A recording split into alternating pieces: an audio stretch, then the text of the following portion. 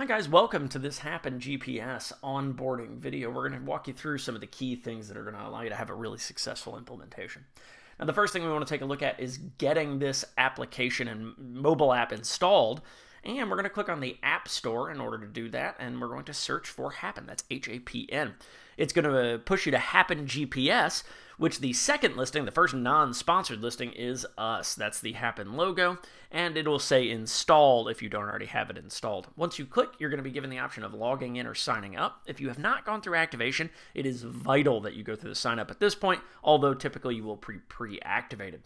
Now, we will have some credentials, an email, and a password. You're going to log in with your credentials right here, and you can also enable things like Face ID here if you wish to do that. For Android, you can enable the Touch ID as well. I like Face ID, so I'm going to enable that.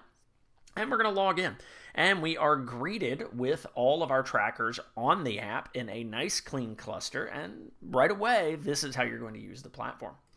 Now, diving into the actual web application, you can see the trackers, like I mentioned, they are nested together, and then we've got a tracker list down at the bottom. Now, when you first log in, you might see that you have trackers that say they have no tracking information available, like this one right here, 6259. Do not worry, that just means this tracker hasn't connected to either the cell network or the GPS network and sent us data. You can simply take it for a short little 10-minute drive, 10-minute walk, even set it by a window, and it will connect and get that information to our platform. Now, once that happens, once that tracker is on the platform, you can then click on it. I click on that listing right there, and I am following this device. This is a device that is being set to motion. It's not actually moving, but this is what it looks like when a device is traveling down the road. This one, 53 miles per hour. You can see the pulsing on the icon, and that's how you know it's moving, and we can simply follow it. If we click up at the top and go to tracker settings, we can go into reporting modes. And reporting modes are how fast that tracker updates. This one is set to every 5 seconds, but we've got several options.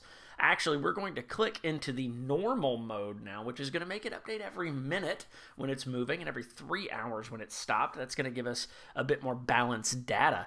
And it's going to ask if I want to do the switch, and I'm going to say, yes, I would like to do the switch. Now, this does happen over the air, so you're going to have a pop-up that's going to prevent you from making other changes, and it's there to ensure that the shift actually happens. And just like that, we are complete. You can see we've now got the blue check mark next to normal mode, so that's how fast you can actually change these settings. I didn't have to call support, nothing like that.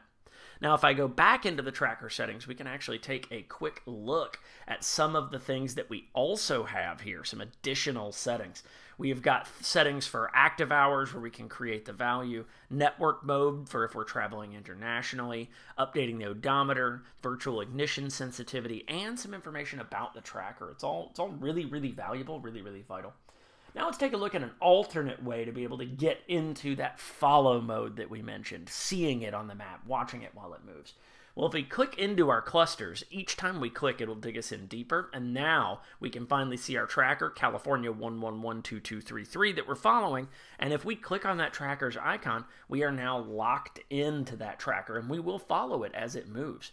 And that card at the bottom also has some really vital data. You can see its status, when its last update was, the current location, a bit of information about the odometer and active hours, that statistics. So a lot of really vital, valuable information in one quick and easy place. Okay, guys, now let's dive in actually and let's take a look at the web application, which is another piece of this puzzle that we're going to be taking a look at. So now that we've taken a look at the mobile app, we can now dig into the web application, which is located at app.gethapn.com. You'll log in with those same credentials that we set up for the mobile app, and you'll be greeted with this screen when you land. Now this screen is the exact same, basically, as what you see on the mobile app. We've got the main map reflecting the most recent known locations with our clusters of devices, and then we've got our matching tracker list on the left that was along the bottom in the mobile app.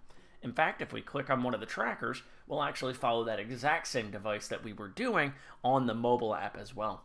Now we're going to X out of this follow mode. We're going to hit resume down in the bottom corner to reset. And we're going to focus on 4 key administration tasks that you're able to do on the web app that are going to lead to a successful implementation for you. So if I click up here in the top left corner, the first thing we're going to do is we're going to create a new boundary. Boundaries are very vital because what they allow you to do is get information about a very specific point on the map and allow you to, in essence, get notified anytime a tracker enters or exits that spot. It's great for things like theft protection. It's also very good just to keep tabs on what's going on with your business as assets may be moved to a new rental location.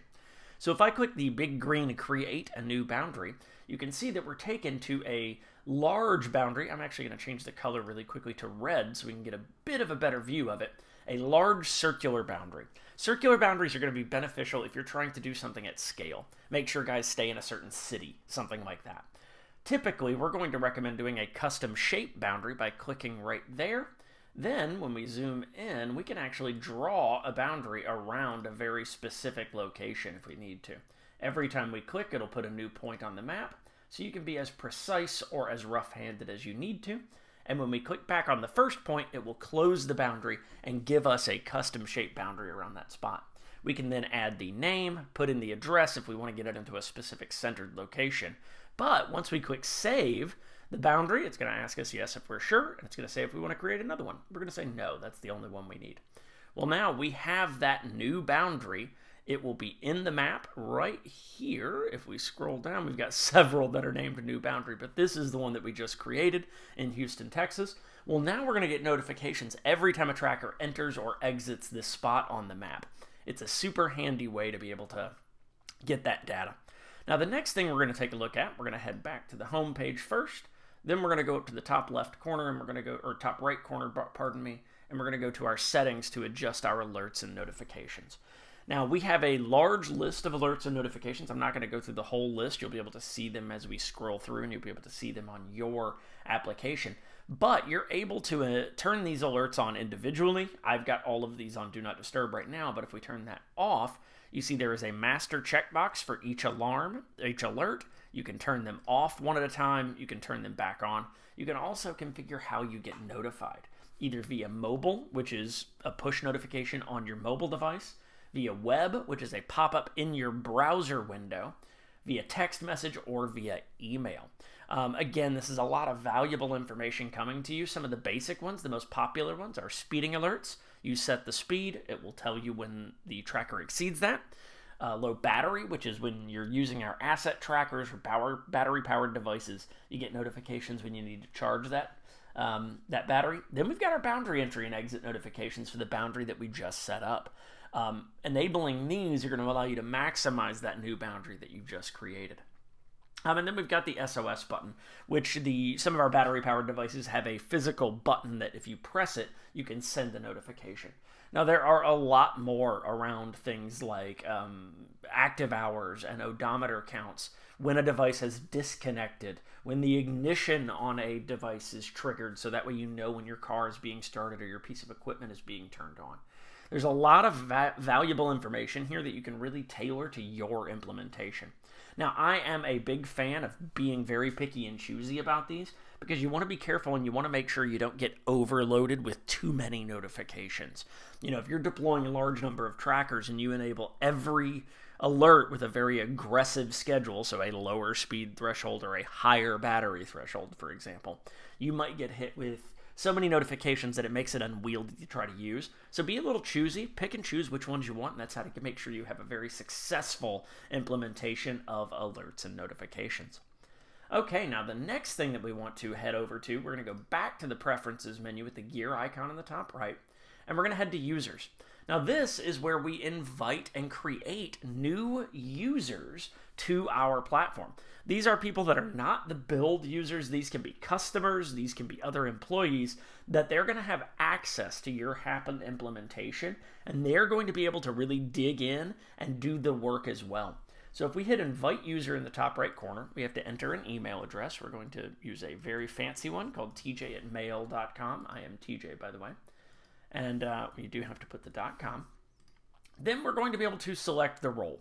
So we've got two options right now, admin and collaborator. Admin allows the user to do any role that's available, and collaborators are more of a read-only account. They can change things, but only changes that affect their view. They're not able to change things like tracker names or billing information or anything like that. And when we select the role, we're actually given a few other additional options. We can allow access to all trackers or very specific trackers. If we click limited access, you can then go through and individually tell it which trackers they're able to see. They will not know that the trackers that you don't select even exist. So this is great if you need to add a customer who has rented maybe 4 to 5 pieces of equipment.